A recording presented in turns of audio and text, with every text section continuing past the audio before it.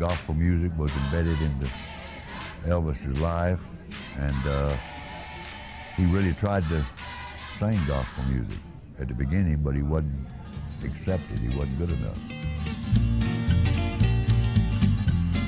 I did not want a white man trying to sound like, copy.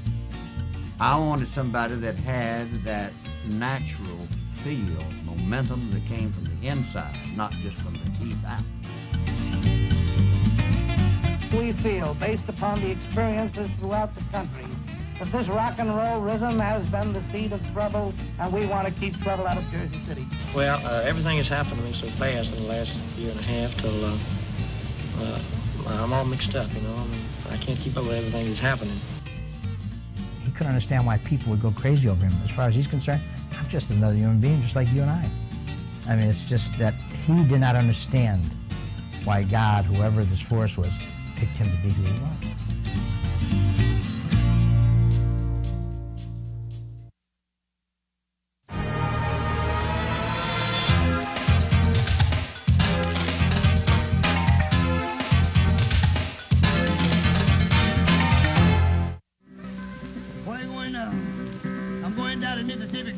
This two-room shack was built by Vernon Elvis Presley on rented land in Tupelo, Mississippi.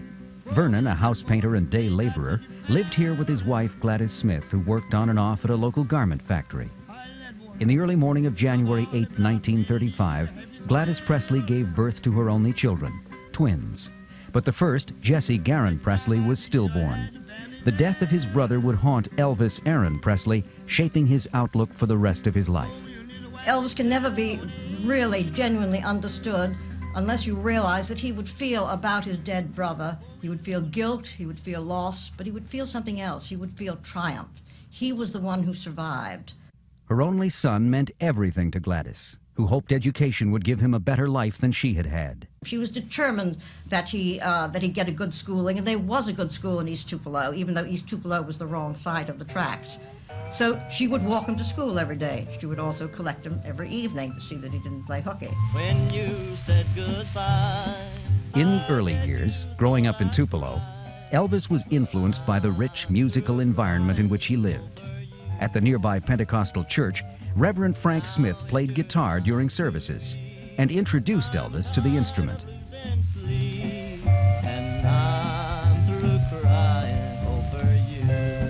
On the radio, the Presleys listened to country music and Tupelo singer Mississippi Slim, whom Elvis came to idolize. Here, at the Tupelo hardware store in 1947, you could buy a guitar for $12.95. Elvis and his mother found their way to the hardware store on his 11th birthday. But a guitar was not what Elvis had in mind. It was a .22 rifle, but his mother, after looking at it, said it was too dangerous for him to have, and she wouldn't buy it. And this disturbed Elvis quite a bit, and he just had a tantrum and cried. The man who was waiting on them suggested that he show him a guitar. And Elvis said no, he wouldn't have any part of it. Well, his mother said, son, if you'll just take this now, because you're not going to get a .22 rifle, and this is it or nothing. And said, if you will take this and go home and learn how to play it, said you might be famous someday. A guitar would be one of the few luxuries young Elvis would enjoy, as his father's job status was intermittent at best. In 1948, he packed up his family and moved to Memphis in search of better prospects. There, the Presleys moved into a small apartment in the poorest section of town. And Elvis, separated from friends and familiar surroundings, drew inward. As a teenager at Humes High School, Elvis developed his own peculiar style. Well, I think Elvis didn't have too many friends when he was young in school, because he was always the strange kid with the long hair, the weird clothes. The classmates said it was just a joke, that he was so horrible, that his singing was so horrible, his guitar picking was so horrible that it became a joke, sort of an in-joke, that if you saw somebody else with a guitar, he was an Elvis. That was a put-down. Undaunted, Elvis continued to practice his guitar and seek solace in his favorite comic books, like Captain Marvel Jr. I saw that he had black glossy hair, that he had in fact sideburns, that he had an emblem with a lightning bolt, and that later in life I could see Elvis kept using that lightning bolt. I think Captain Marvel Jr., who formed his personality too, who, humble, humorous, created in him this desire to save the world, to save his family.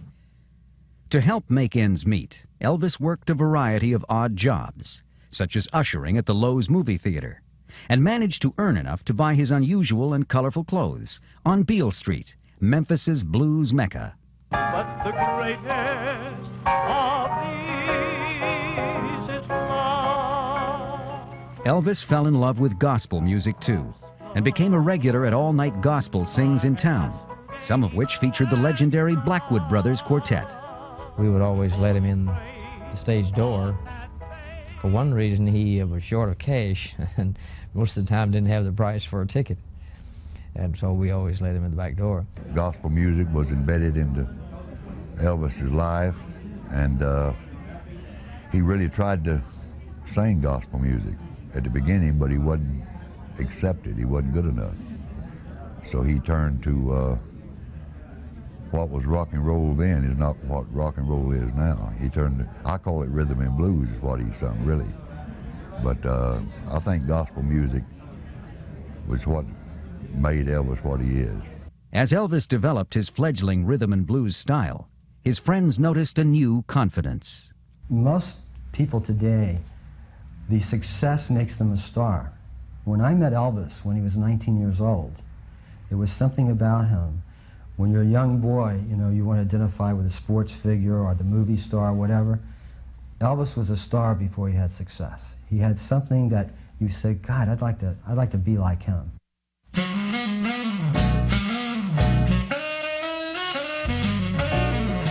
In 1953, the Memphis Recording Service, now a landmark, would record a song for anyone who had the $4 for the acetate. Recent high school graduate Elvis Presley had a job driving a truck at the Crown Electric Company. It was this truck that Sun Records founder Sam Phillips remembers passing by his studio day after day. Well, we were on the corner of Main and Union, 706 Union, which is almost downtown Memphis. A lot of traffic, but when you see a Crown Electric truck go by day in and day out and day in, you must think, well, they've got a lot of business in this neighborhood. But that was Elvis, as I later learned, trying to get up the courage to pick the right day that he could stop and come in.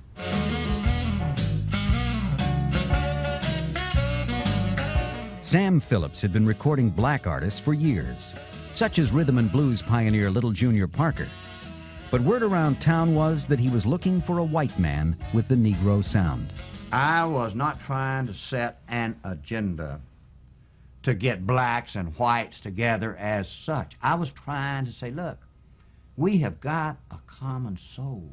That summer, Elvis finally got up the nerve and walked into the Memphis Recording Service, a move that would profoundly alter both his and Sam Phillips' lives forever.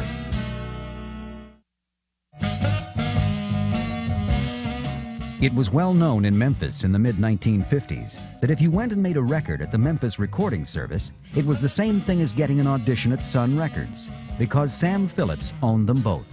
Marion came back and says, this is Elvis Presley, and he would like to make a record for his mother's birthday. He really had a certain type of innocent, decent, nice-looking young man. And there was just something that all of a sudden I felt deep down in my soul. Don't ask me what, I do not know what.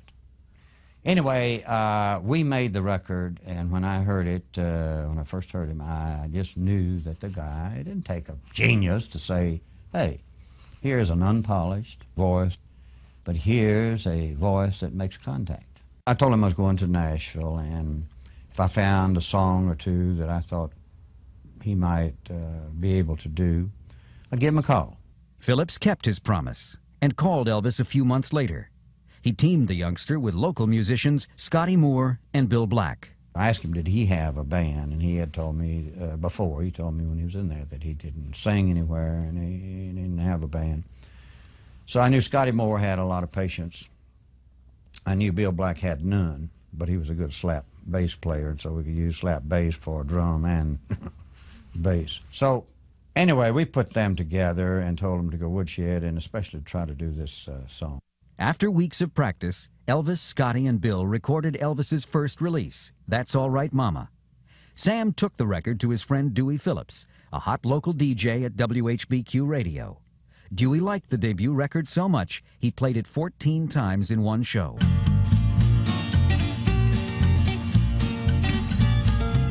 With a local hit on their hands, Elvis and the boys began playing small shows locally throughout the South. On any given evening, one might encounter Elvis backstage in the company of other Sun recording stars, like young Johnny Cash, and Carl Perkins, who went on to write Blue Suede Shoes, or perhaps Buddy Holly in the days before the Crickets. It wasn't long before Sam booked Elvis at the Grand Ole Opry, a dream come true, but response was less than enthusiastic. Not long after, Phillips got Elvis on the bill with country icon Hank Snow, which in the summer of 1955 brought him to the attention of Snow's partner, Tom Parker, a promoter with a colorful past who liked to be called Colonel. He had a life of scams before Elvis, but he was very well grounded in handling country singers. Gene Austin for a moment anyway, Eddie Arnold until that split up, Hank Snow. So he was really important as far as getting Elvis on these important shows. Hank Snow had a very important show. Hank Snow says he found Elvis. The Colonel said he found Elvis, and that's been going on for a while. Parker liked what he heard and convinced the Presleys to let him manage young Elvis for 25% of his earnings. Soon after, the Colonel persuaded RCA to buy out Elvis's contract with Sun Records. Selling Elvis was one of the most difficult decisions I ever had because, number one, there was no doubt in my mind at that stage that he was going to be big. But boy, I needed the money. RCA paid an unprecedented $35,000 for Elvis to Phillips, who hoped to use the money to develop his other artists. RCA also paid a $5,000 advance to Elvis so he could buy a Cadillac.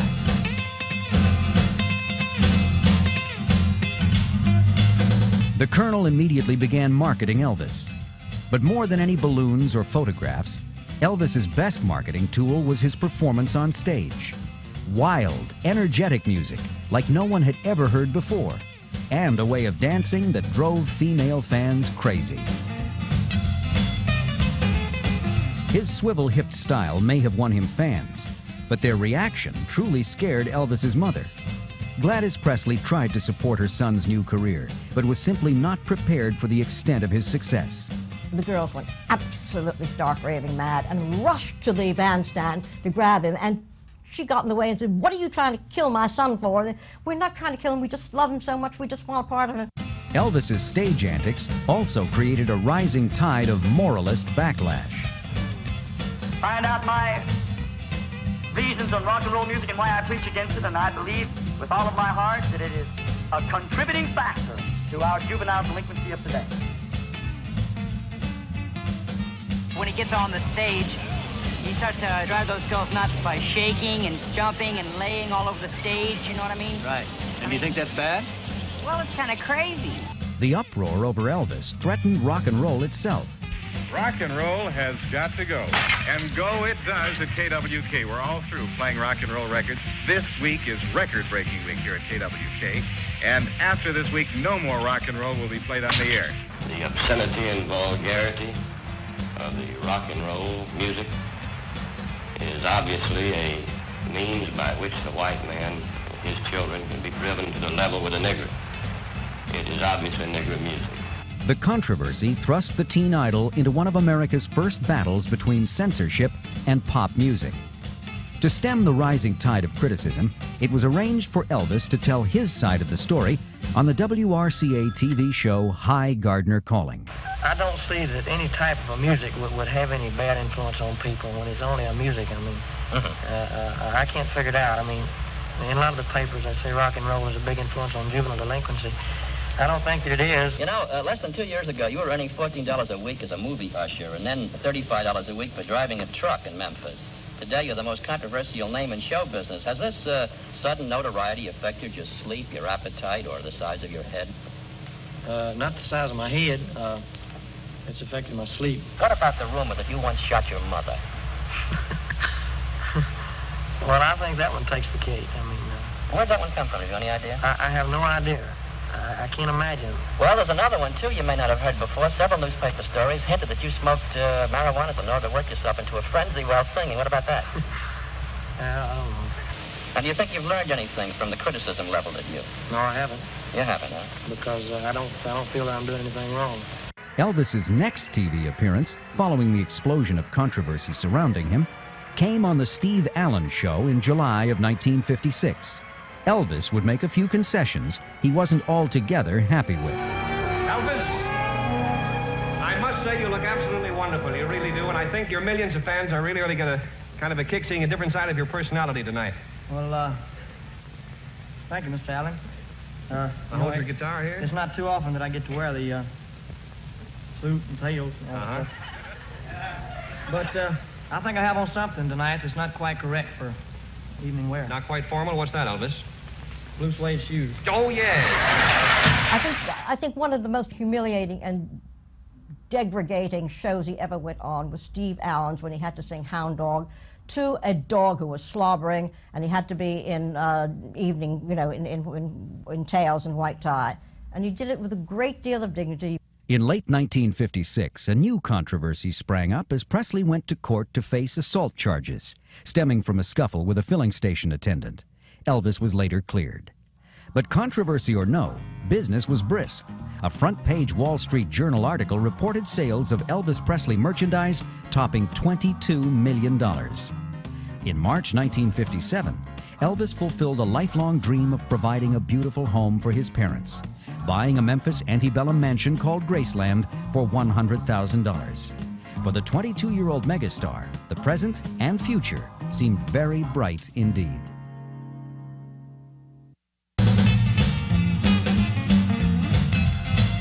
Introducing Elvis Presley as Clint Reno, who loved his brother, but also loved his brother's girl. Elvis was now the hottest star since Frank Sinatra. Originally called The Reno Brothers, his first film's title was changed to reflect an Elvis hit single.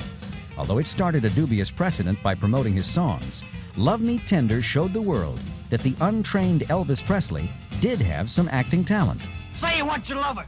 Say you ain't laid awake every night by my side thinking of him. Wishing I was Vance. Wishing you'd waited for him and never married me. You have stated you would like to be a more serious actor. And do you plan to possibly go to some school or some dramatic school? Well, it wouldn't hurt me any to go to school, but I learn best by experience. I never was very good in schools of any kind. And it's going to take me a long time and a lot of experience. Elvis and the film got generally favorable reviews, and whether or not Elvis was a great actor, his audience didn't care. The premiere of Love Me Tender turned out one of the largest crowds in movie history. Loving You, the first big modern musical built around the fiery personality of Elvis Presley. I figure his color's yellow, don't you? His second film, Loving You, gave Elvis not only the starring role, but a story about a rock and roll star written specifically for him. It's not my future you care about, it's yours. It's what I can do for you. You don't care about me or Tex or anybody, just yourself. You've got 15 minutes to get on that stage and find out if you've even got a future. How dare you think such cheap tactics would work with me? I need tactics, honey. It's just the beast in me. His next effort was Jailhouse Rock, the world's first rock opera, featuring the classic jailhouse scene, choreographed by Elvis himself.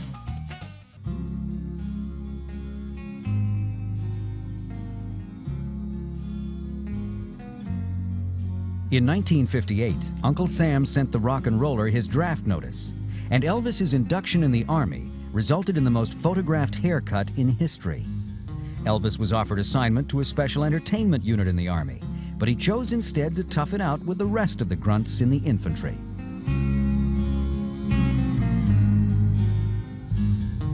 With girlfriend Anita Wood and his parents in attendance, Elvis took the oath. It was a bittersweet moment for the Presleys, as Gladys had always been afraid of losing her son. And now it was really happening. This was one of the last times Elvis would see his mother in good health.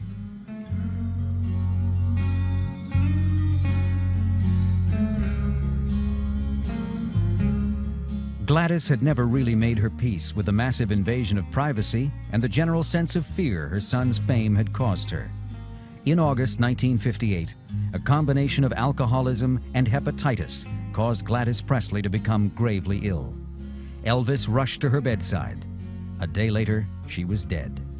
For young Private Presley, it was a devastating loss. It was a silver casket open, and she had on a beautiful baby blue dress that she had never worn. And it was opened, and Elvis, you know, kept touching her and kissing her and grabbing her and speaking to her in their own private language. 2 months after his mother's death, Elvis and his tank battalion shipped out for Europe. Elvis, you don't get out of the Army until 1960. If rock and roll should diminish in popularity or even disappear, what would you do? I personally don't think it will ever die completely out. Because they're going to have to get something mighty good to take its place as far as the young people are concerned. What about cleaning it up or at least improving it morally and maybe taking the wiggle out of it? Well, sir, you take the wiggle out of it, it's finished. With Elvis gone to Germany, his fans kept the home fires burning. Schoolgirls went on strike because teachers wouldn't allow them to wear dog tags in class out of solidarity with the king.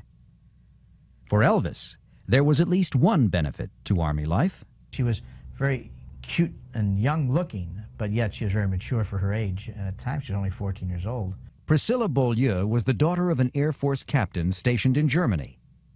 As he boarded the plane home, Elvis paused to look and give her a special wave.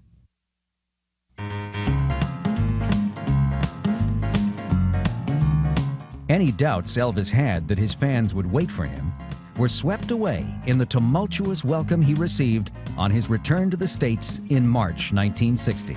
Are you apprehensive about what must be a comeback?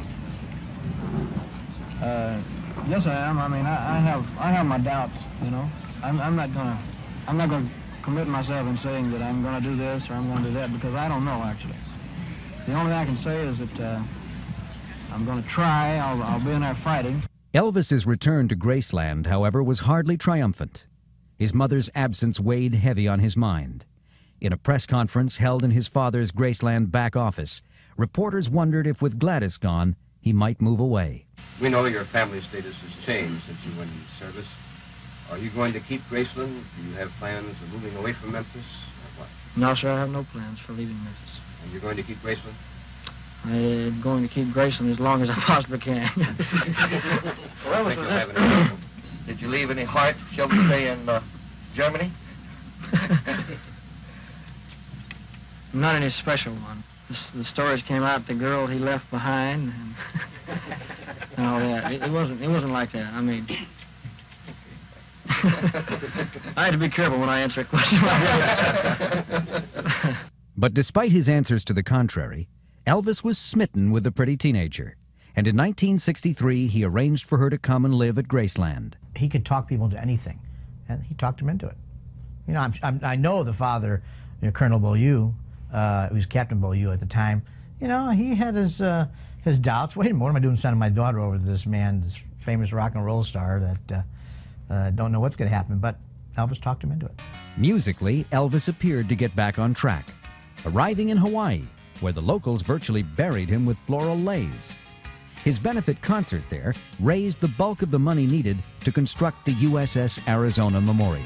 It's kind of hard to concentrate this afternoon. Yeah, you're not kidding. Well, it's hard for me to concentrate any time. But rather than concentrating on his music, Colonel Parker plunged Elvis headlong back into the movie business. Fire! On the way! GI Blues was first. A musical reprise of Elvis's Army experience, it yielded a #1 album and did very well at the box office. Look, boy, the roof's caved in. Captain Hobart's on his way over here. He'll want to talk to you. What about? You're asking me what about? Who won the bet for us? He did stay in your apartment till morning, didn't he?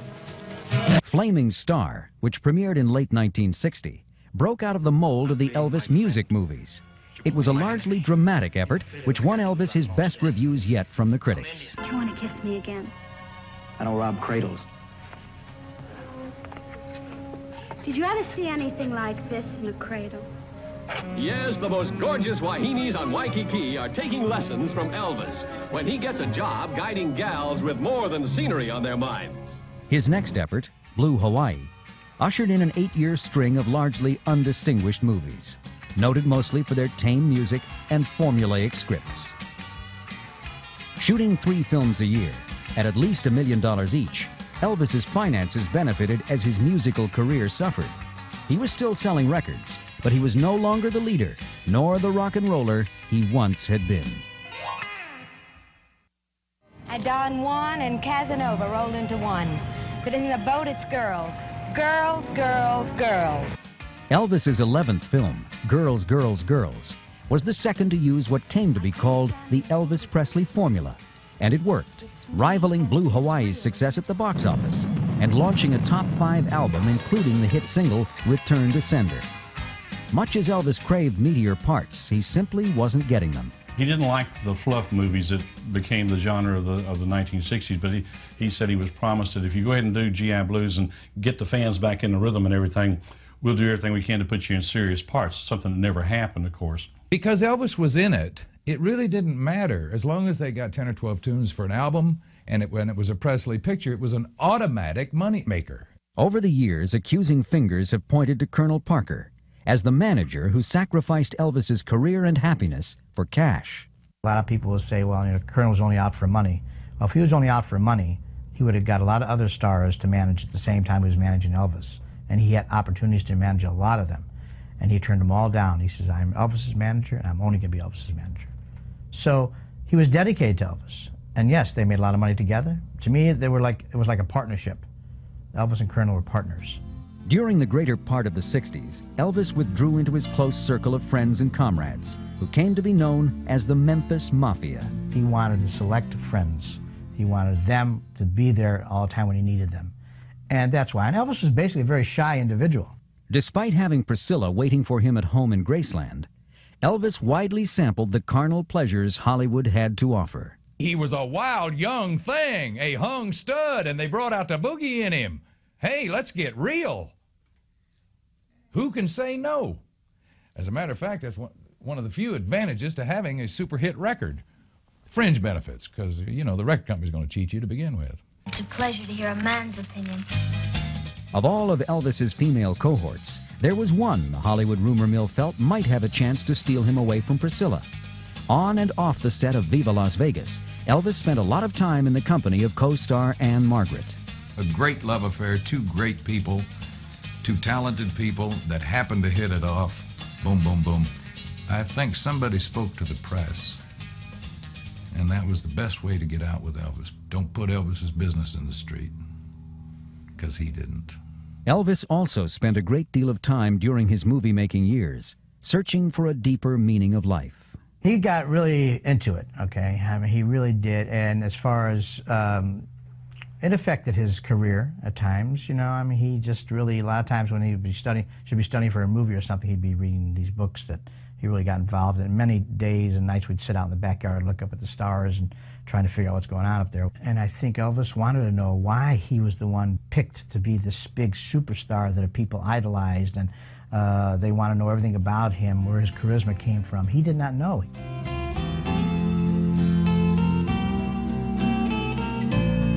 One way Elvis consistently dealt with his embarrassment of riches was to give it away. On one occasion, he joined Frank Sinatra and Barbara Stanwyck in donating $50,000 to an actor's old age home. In 1964, he bought a former presidential yacht and gave it to Danny Thomas to help him raise money for St. Jude's Hospital.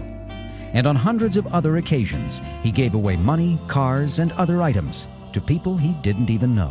One of the more famous stories of Elvis's generosity, he was at I guess a Cadillac dealership, and he noticed a woman staring through the window at his car, and he asked her if she liked the car, and she says, yeah. And he says, well, that's mine, but let me get you another one. And he went out and told her to pick any car in the lot, and he bought it for her on the spot. He wanted people to love him, and he would give things hoping that people would love him. But yet, I was told when he was a kid, he would give away his toys to other kids.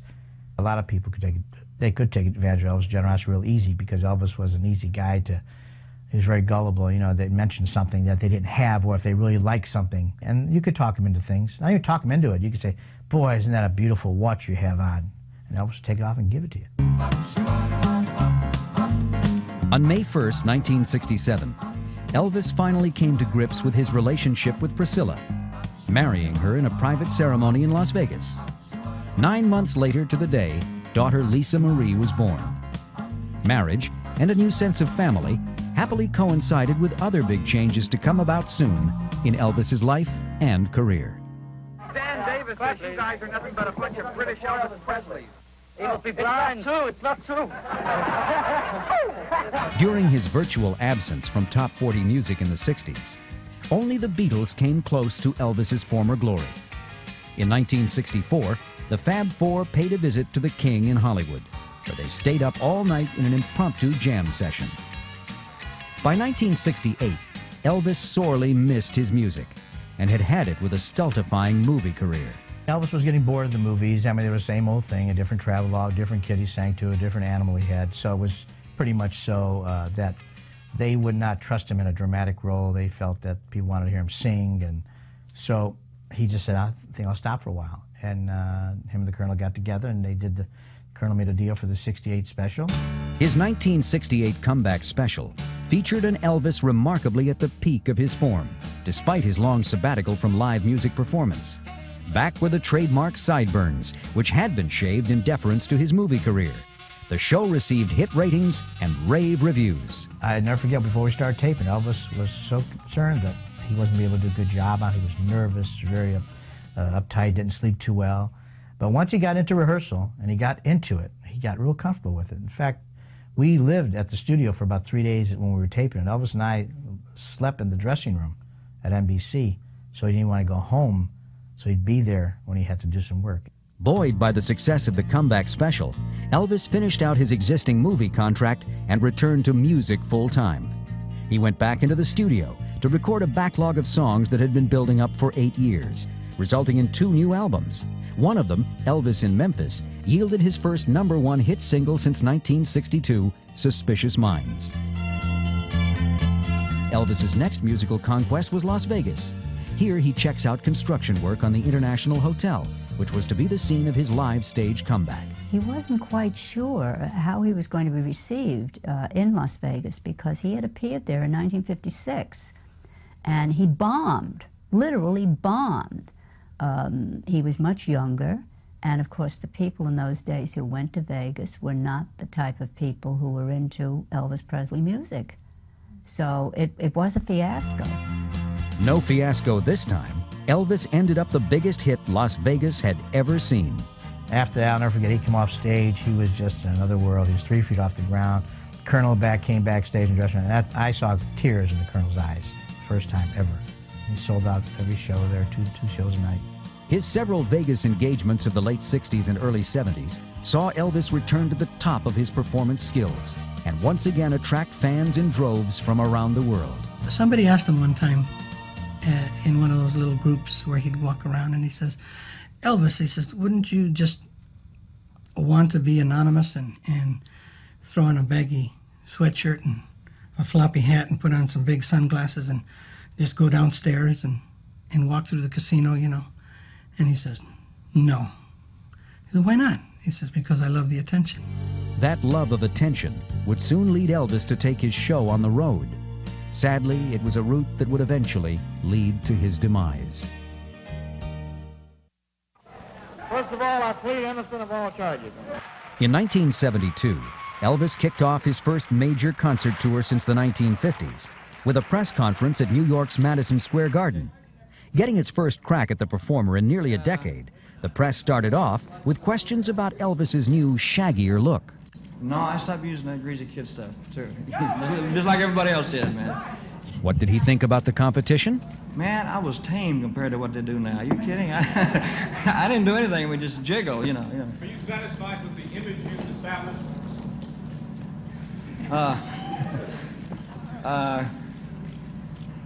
Well, the image is one thing, and a human being is another, you know. So How close does it come? How close does the image come to the man? it's very hard to live up to an image, I'll put it that way. You don't record hard rock anymore. Why? It's very difficult to find any good hard rock songs. Really. If I could find them, I would do them. His concerts treated fans to a wide range of music and style, which now included more of his personal interests, such as country and gospel, as he added a former member of the old Blackwood Brothers Quartet to his backup group. Elvis said charisma meant Christ within. And I fully believe that about Elvis Presley. He had that certain something, gift from God of communication through music, regardless of what kind it was. If you ever heard him sing a gospel song, you've never heard anybody sing a gospel song as good as Elvis Presley did. He also brought his love of karate to the stage. A black belt since his Army days, he would often work his favorite karate moves into his music. Elvis's Madison Square Garden concerts broke attendance records, which set the performers' management team to thinking. They decided that they were going to have to do something pretty gigantic after that. And they got together and they decided a live concert that would go via satellite worldwide. That had not been done before. The Aloha from Hawaii concert may well have been an achievement even Elvis couldn't top. No entertainer had ever played to a larger audience. Beamed out live on satellite, it was seen by over 1 billion people in 36 countries. Ironically, at the pinnacle of his career, cracks in Elvis's tower of success began to show. In October 1973, Elvis and Priscilla left a Santa Monica courtroom together, though a judge had just granted them a divorce. The loss of Priscilla, like the loss of his mother, would torment Elvis for the rest of his life. He called me into his bedroom. He said, "Where did I go wrong?" He said, "Priscilla's the only thing I ever wanted." I said, "Well, you've heard, Elvis, that a woman's home is her castle. Priscilla didn't have a home. She couldn't even come out of the bedroom unless she was fully clothed. You had 30 bodyguards standing around. You should have had the bodyguards on the outside of the house." It was a sad divorce, but you gotta remember, Elvis was Elvis. I mean, he could not be a one-woman man. There's no way. He always had to have a woman around him. So when he was away from one, he had to have somebody else there. And that's just the way he was, and you have to understand that, you know, I can't explain why, but he always had to have the company of a woman with him, because I guess because of his mother. The long hours Elvis began to keep became legendary. They were due in part to his natural energy, due in part to a variety of drugs he would eventually take in increasing quantities during the 70s. He was first introduced to amphetamines during his stint in the Army, given Dexedrine to help him stay awake during guard duty. Ironically, he was concerned about the spread of drugs in the entertainment business, making a celebrated trip to the White House in 1970, where President Nixon made him a special agent of the Drug Enforcement Agency. According to some, it was the long road trips of the 70s that got to Elvis. All along in the years we were making movies and stuff, we all took pills to stay awake and pills to go to sleep. You know, but they didn't overtake us like they did later years when we got on the road. And it got worse and worse, and instead of one sleeping pill to sleep at night, you had to take 2 sleeping pills to sleep at night. Become immune to them. We all did the same thing. But Elvis was, he never did anything. He had everything is in excess, everything he did. And that included in taking any kind of medication. Beset by other ailments such as glaucoma and colon problems which led to medication that caused weight gain, Elvis lost his looks, but never his voice nor his hectic road schedule. 75, things started getting tough. It wasn't easy. Being on the road was hard. It was hard to get him from one point to the next, you know, say, "Elvis, we got to get up early and get out of here and get to the next town." And, you know, he sort of put you off all the time. "Yeah, I'm not ready yet, I'm not ready yet." Because it wasn't Elvis. It was the pills and the things were talking. We were all there to help him, and we all tried to help him. Had many conversations with him. But, you know, one guy made a great statement, said, how do you protect a 42-year-old man from himself? You can't. He has to want to do it. Captured here in rare footage shot by a fan, Elvis gave the last performance of his phenomenal career on June 26, 1977. Less than 2 months later, on August 16th, as he was preparing to go back out on tour, he was found lying on the floor of his bathroom at Graceland. Elvis Aaron Presley was dead of a heart attack at age 42. The world reacted in shock.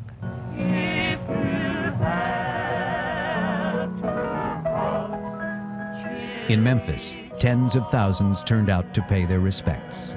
Well, it was a terrible day for me. And Vernon sent for me, and I went in there, and he asked me to be in charge to handle the funeral.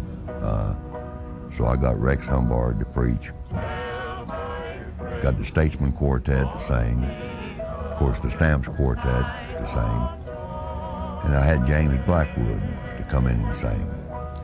And we sung the songs that I knew that Elvis loved to hear. As anyone with a TV, radio, or newspaper knows, Elvis's story did not end there at his gravesite next to his mother at Graceland. Rather, a new Elvis story began, a true story of life after death. It's a story that has nothing to do with conspiracy theories or tabloid Elvis sightings, and everything to do with who Elvis was and the fans he left behind. Soon after his death, Priscilla Presley opened Graceland to the public, and it instantly became a mecca for those wishing to keep their relationship with the King alive. Now, over 500,000 people pass through Graceland's gates every year. I love Elvis, and I've been sending in petitions since the 1980s, and glory, hallelujah, we got our stamp. Even the U.S. Postal Service has gotten into the spirit, first holding an unprecedented national referendum on which likeness of the King should grace a U.S. postage stamp, then printing a record 300 million of them for the first day of issue, Elvis's birthday, 1993. And since his death, the Elvis Presley estate, through merchandising of the Elvis likeness and licensing Elvis's works, has reached a level of financial success that Elvis himself never attained when he was alive. But in the end, the Elvis memorabilia left behind in his stead serves only to remind people of the impact he had on the world. Elvis totally changed the way we dress, the way we talk, the way we sing, the way we dance. That was an impact not just on Memphis and not just on the South or the United States, but the entire world changed because of that. I think 1,000 years from now or 500 years from now or whatever, they're going to start digging up Memphis and they're going to find that there was this god called Elvis, and they're going to see all these artifacts around, and the people worshipped him in this sort of a way. Elvis was like the American dream, and they still talk about it today. Elvis, from the slums of Mississippi, became this huge star that people just idolized and thought that if he could do it, I can do it. I learned very early in life that without a song, the day would never end. Without a song, a man ain't got a friend. Without a song, the road would never bend. Without a song. So I'll keep singing a song.